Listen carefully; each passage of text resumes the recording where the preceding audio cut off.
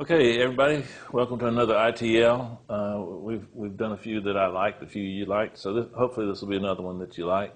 We're going to talk about gates. I know that sounds a little mundane, but there are some cool things you can do with gates.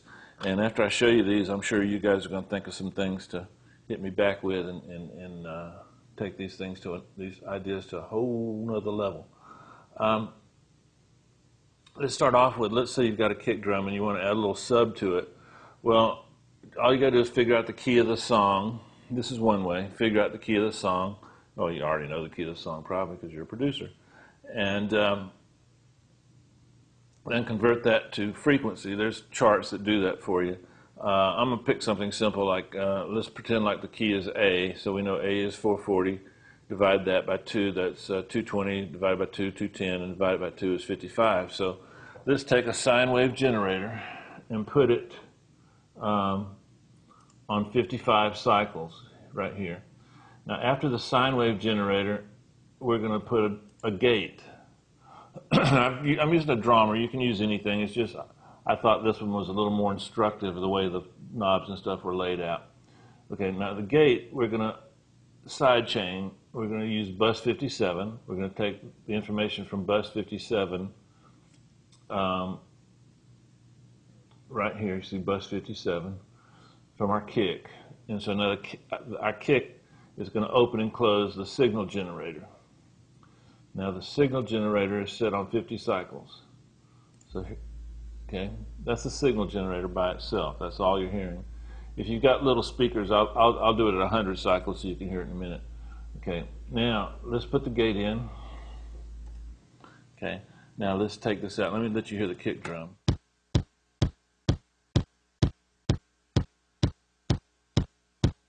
Show you the gate. You notice here it's opening and closing with the kick drum. So let's listen to that.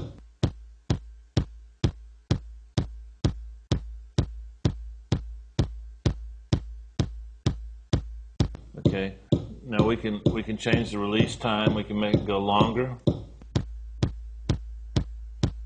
shorter, and then the threshold determines, you know, that works like a regular gate. I've got the compressor bypass. This is what you're hearing.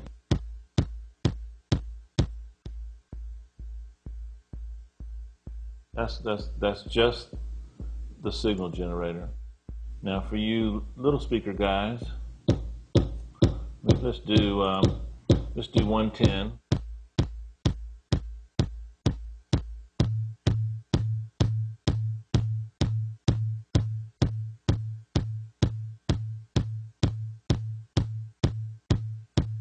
I'm gonna lengthen it, shorten it.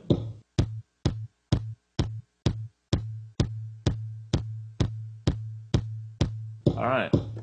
So you can do that with any number of things. You don't have to use just sine waves. I'm going to show you how to add some dirt to a snare drum in just next week by using the same technique.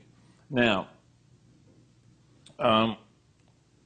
another technique with a kick drum is to take a pad or a crunchy guitar like or a pad, nice smooth little pad, and you want to give a little vibe to it.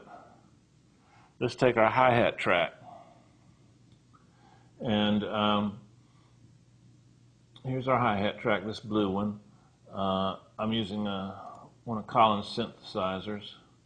Here's our gate, Waves gate. Let's take it off so you can hear. Okay, here's the pad. It's just real nice and smooth, nice little A minor. Okay, now here's our hi-hat. By the way, I'm putting these keys and buses, I'm putting them on pre. That way I can make adjustments and it doesn't affect what my gate is doing. So keep those on pre. Okay, now we're sending bus 42 down to the gate.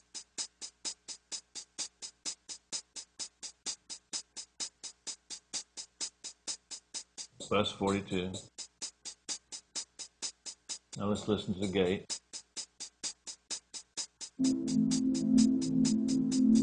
Okay, now let's put the gate in.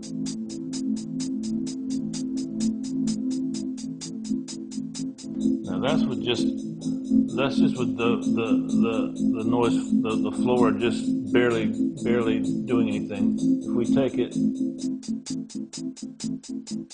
all the way down, it's on and off. Let me remove the hat. But we don't have to take it all the way out. We can just give it a little vibe.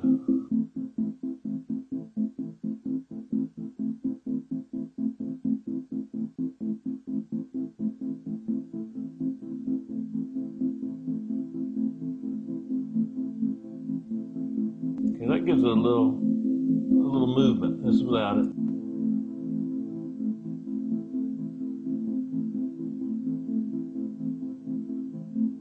Now, I first started doing that on stun guitars, you know, like that. And Andrew Whipper called me the other day and reminded me that you can do it on these pads, and he's doing some neat things with it on pads. Okay, now let's move on. I know I'm moving a little fast, but I'm trying to strike a balance between you guys that know a lot of this stuff, keeping you interested, and the new guys, you know, you're learning as we go. But if I need to go back and spend a little more time on one area, just let me know. If enough of you say so, I'll do that.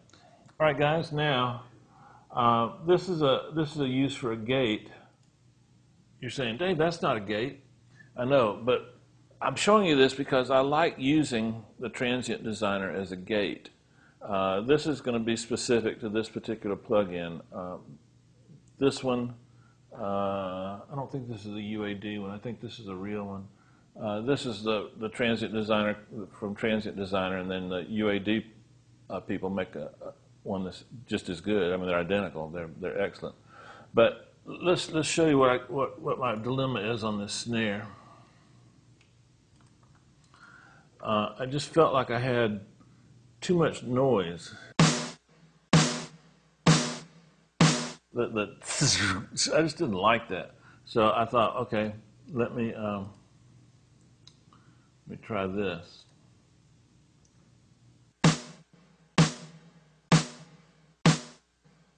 Now I'm going to raise this up.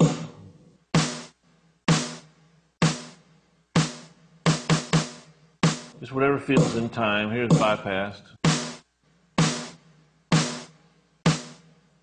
It's just much tighter. Fits the song a little better. That's a gate that's not a gate that you can use as a gate. I use that technique on guitars. I use it on snares. A lot of times I like it on hi-hats, because sometimes hi-hats just start bleeding and mushing everywhere, and you can do that.